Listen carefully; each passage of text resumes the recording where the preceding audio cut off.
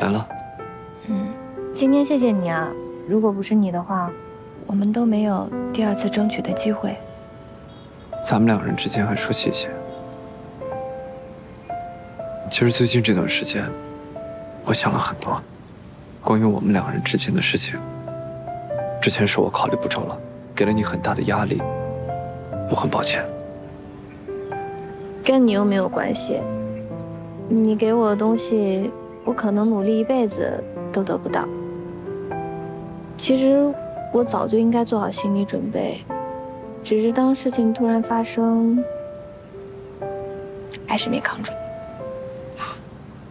傻瓜，不是说好了我一个人扛吗？你还有我呢，啊！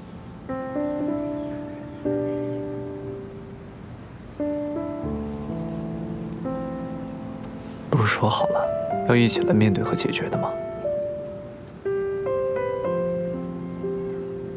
其实，这是我自己的问题，和你没有关系。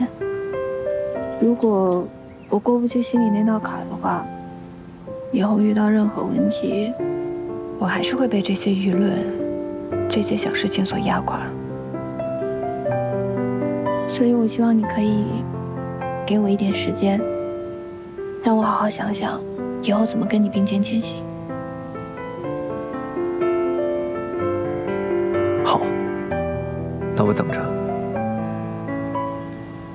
但是啊，不能想着想着就把我给丢了。那我先回。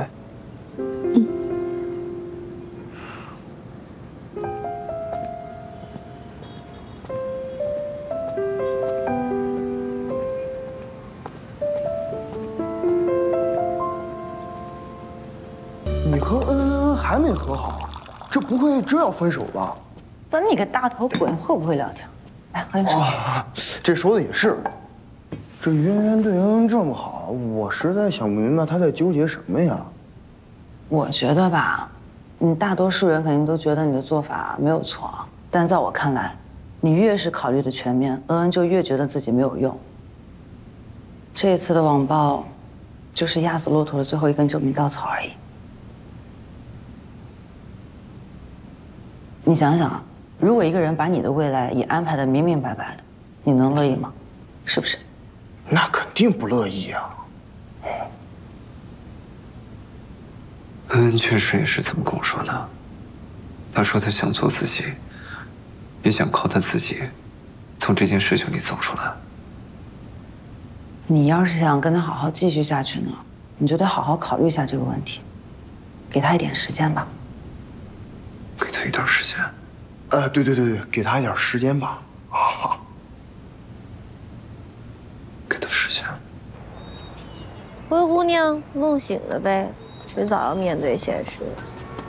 其实有一个霸道总裁男友挺好的，但我觉得我也应该实现自己的价值。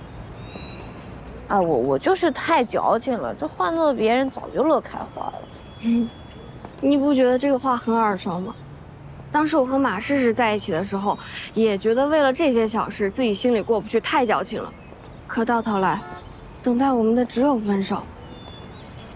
所以，爱情里面无小事，你心里怎么想的自己最清楚。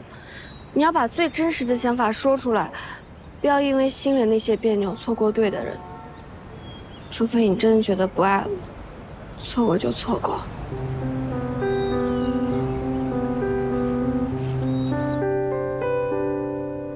等等，心跳别急着强烈。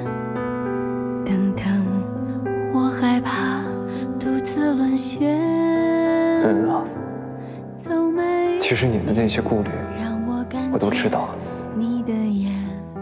但是无论你跟谁在一起，或者是你喜欢谁，都会有各种各样的问题。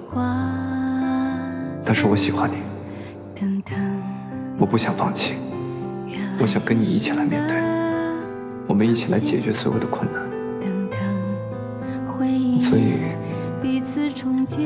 我想继续坚持一下，能给给我一次机会吗？直到看见你和我慢慢无间，跨越似水流年，不变的誓言。你真的不喜欢我吗？慢慢